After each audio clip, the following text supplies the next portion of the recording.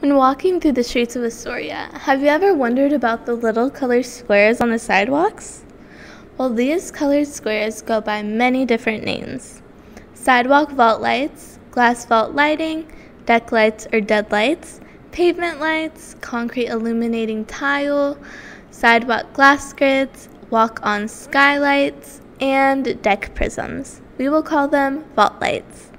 Vault lights permit daylight to reach the basements that extend beneath the sidewalks.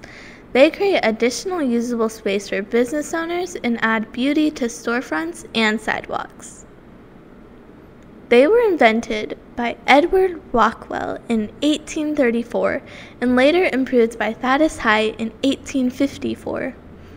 In the 1850s, they were a common feature in American urban streetscapes.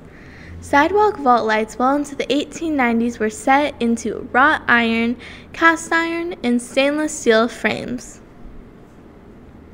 Astoria's vault lights were installed in the 1920s during downtown's reconstruction after the Great Fire of 1922. When Astoria rebuilt, a system of chair walls were used, creating open spaces beneath the city's sidewalks and connecting the basements of businesses. Installing the vault lights reinforced concrete panels rather than iron grids. This prevented breakage, cut down on condensation, and provided a less slippery surface when wet.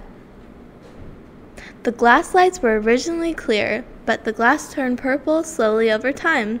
When old glass was exposed to ultraviolet light, the iron and magnesium slowly solarized, turning the glass purple. Sidewalk vault lights declined in popularity with the advent of cheap electrical lighting, and over time had the propensity to leak.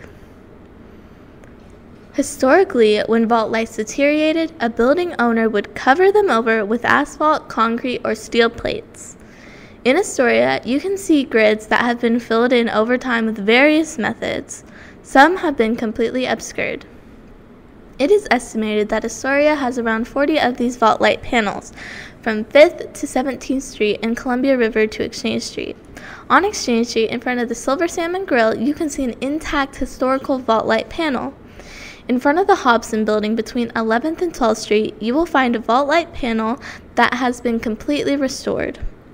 Astoria Downtown Historic District Association currently has a sidewalk tile replacement program with matching grants for property owners to replace broken tiles. Vault lights are an important architectural feature frequently overlooked and often under-maintained. To learn more, please visit lcpsociety.org/vaultlights.